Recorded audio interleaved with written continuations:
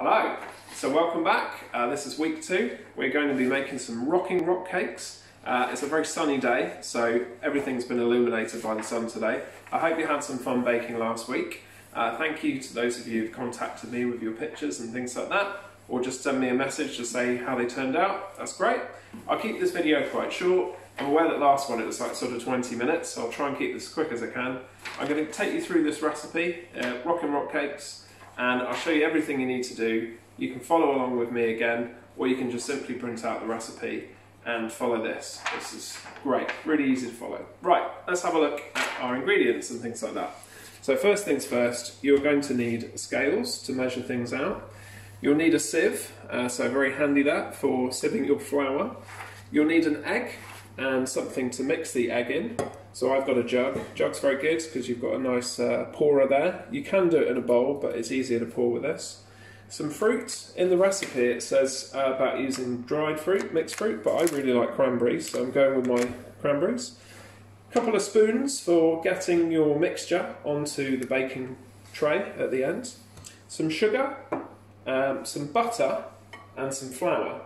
Now, I've actually made half the amount because I didn't fancy having too many rock cakes, but if you're a large family and you fancy making more, then you can double the recipe. It's entirely up to you. So I've actually only used half the amount. So this here is 100 of flour and about 37 grams of butter and sugar. Okay, so it's up to you how much you use, either double the amount or halve it, entirely up to you. Good spoon for mixing, always useful. I like these silicone ones, they work really well. A whisk for whisking your egg, or you can use a fork. I actually prefer a fork, but it's totally up to you. And then last of all, you'll need a baking tray with some baking paper. So, without further ado, we shall get started. So I've preheated the oven to 220, that's what it says on the recipe. That's gas mark 7. So if you have got an oven at home and you need to get it on before you cook this, because basically it needs a bit of time to heat up. So sift the flour into the bowl is the first thing. I've already done that.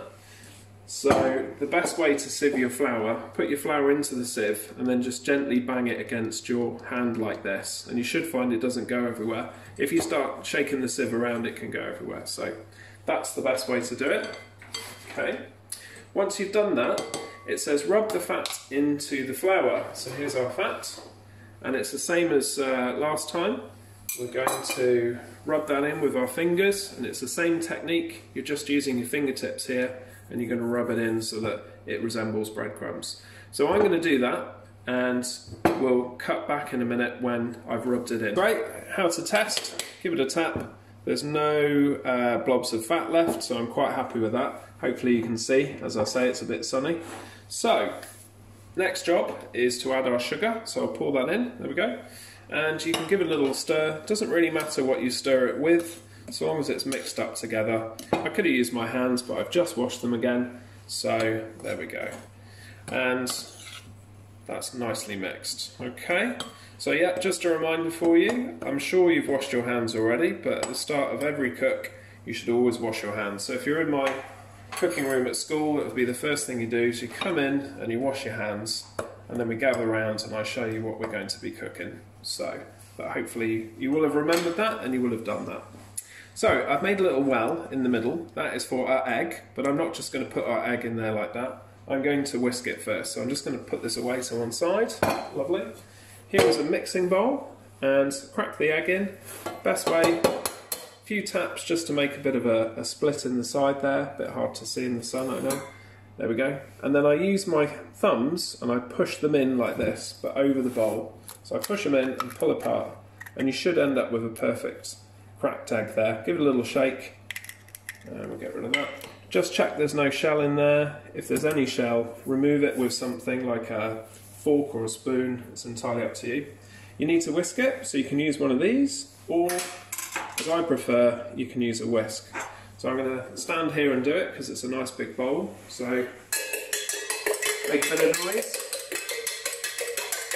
So you're trying to put some air into it when you do this. So the technique is to come round in little loops so that you're aerating the egg, just like that. Bit hard to see, I appreciate, but there we go. That's what you need to do. And then we'll pour this into the middle. Lovely. In it goes. Excellent. Now, it does get a bit messy, so I think it's probably better to use one of these silicone mixing things. If you don't have one, a wooden spoon is perfectly okay, or you can use a metal spoon, it's entirely up to you. But I probably wouldn't use my fingers just yet. So, let's give it a little mix. We can fold it in, so I'm just rolling it around gently. Bearing in mind it's quite loose, so if you go like mad, it'll fly everywhere, so just go slowly. It should pull it together quite nicely. And once this is mixed, we should end up with sort of a cookie dough mixture. So it should resemble something that looks quite firm, but it won't be loose like a cake. It shouldn't be particularly thin. Okay, so it's coming together. So then it says to use 2 spoons to divide the dough into rocks. This is almost mixed, so we're nearly there. I'm just going to get my spoon and clean that off. Lovely, lovely. Look at that. These are good for scraping out the bowl afterwards as well, but not quite there yet. So I'm just going to use these, give it a bit of a push around, and there we go. Right, now I think I'm ready to add my cranberries. So I'll take those. And I could have weighed these, but I'm just going to do it by eye. I quite like my cranberries. So that should be about 75 grams if you're following the recipe. But if you're not following the recipe and you've halved it, then it should be half that. So I've done about 20 grams there perhaps.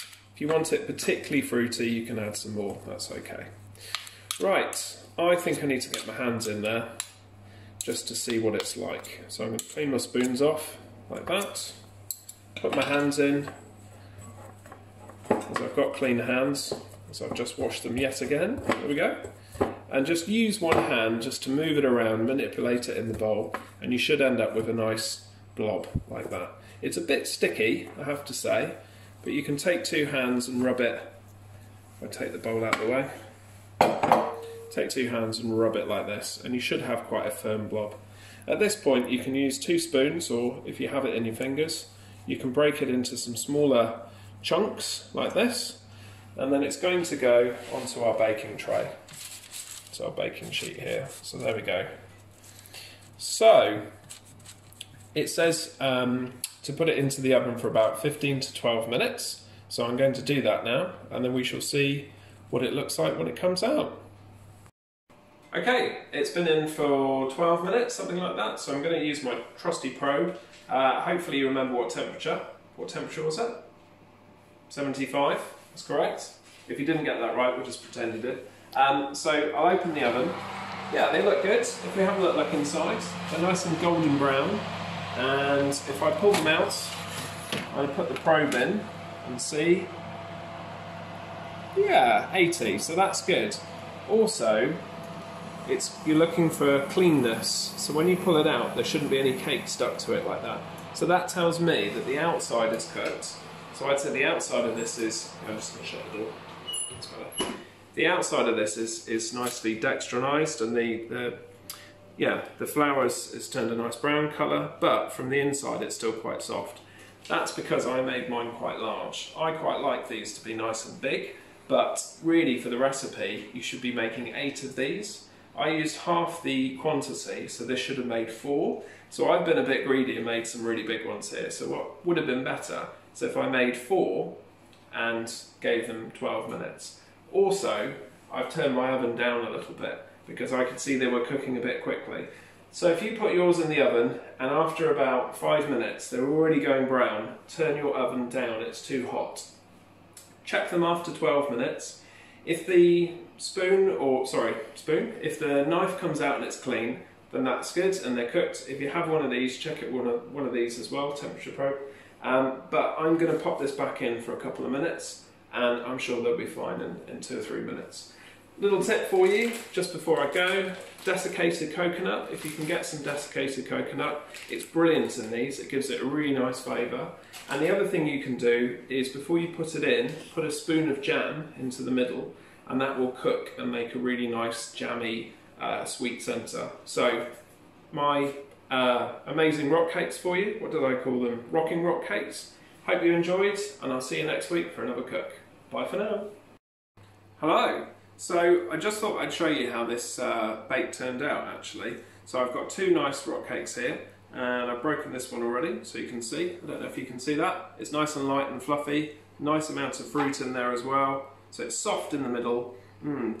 Smells delicious. I'm going to have a bit in a second. And it's nice and crispy on the outside, but it's not too hard.